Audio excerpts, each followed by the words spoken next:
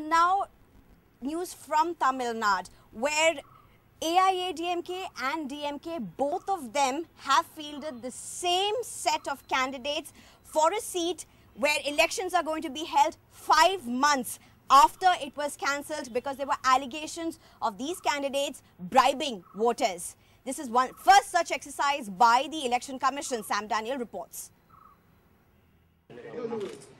AIADMK and DMK fielding the same candidates for Aravakurichi Assembly seat 5 months after the polls were cancelled in 2 constituencies over allegations of voters being bribed.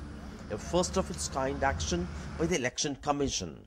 The poll panel and income tax authorities had seized 6.8 crore rupees from properties of former AIADMK Minister Senthil Balaji, former DMK MP Palniswamy and their associates.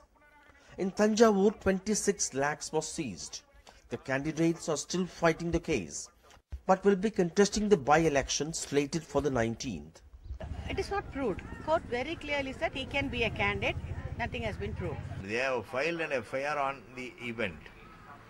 Not that so and so has taken money, something like that. Reasons activists striving for electoral reforms refuse to buy.